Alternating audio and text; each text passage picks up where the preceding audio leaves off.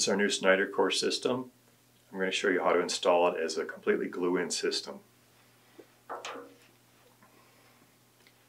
So you want to take the head insert with the weight you want, screw it onto the back of the broadhead. First check the fit in your arrow. Kind of a little pre-check. Make sure it's going to go in and out of there okay.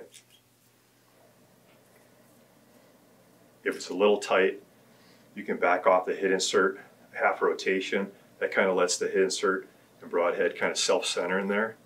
And then once you glue it in, you can screw this clockwise and kind of tighten that back up. But it can make it a little bit easier to push in and out if you back this off about a half of a turn. We're going to use hot melt glue. This is available on our website. And you can do this with a flame, open flame, but I recommend using a heat gun. That way you can set the temperature exactly to what you need. 350 degrees is a good working temperature for the hot melt glue, so that's what I recommend. So with the head insert on the broadhead, heat up that head insert and the shank. So take just a minute to heat up.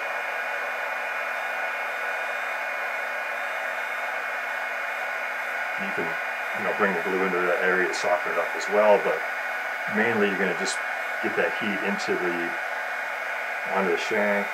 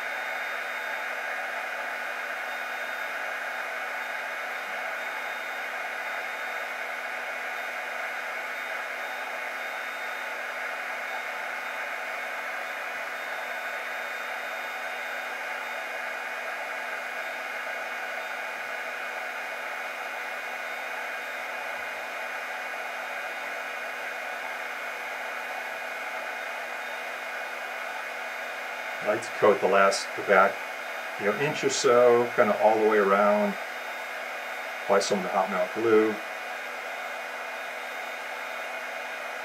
You're going to want to put the impact collar onto the end of the arrow prior to gluing on the broadhead.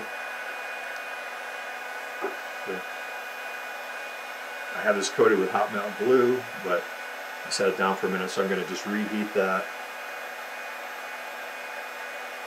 Make sure that glue is all liquid. Okay. Now I'm going to start this into the arrow, just pushing very lightly and rotating to coat it through all the threads. Now you don't want to push hard on the broadhead. So now you need a hard surface, say a wood block. So we pushed it all the way until it stops. And then once it cools off, you can peel away any excess hot melt glue that's been left there.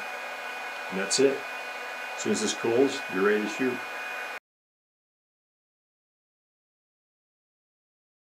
Okay, this is our new Snyder Core System. I'm going to show you how to remove it if you've glued it all in using the hot melt glue.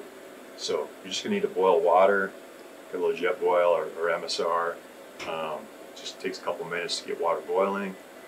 And then stick the whole end in for about 15 seconds.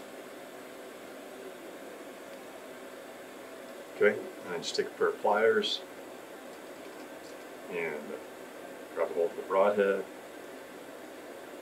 Just pull it right out. You can pull the collar off as well. You can put a little electrical tape over the pliers if you don't want to scratch the blade, but basically you're just going to grab a hold of it, pull it out, and you're good to go. You can put in field point, put a new system. Whatever you want to do, just start over.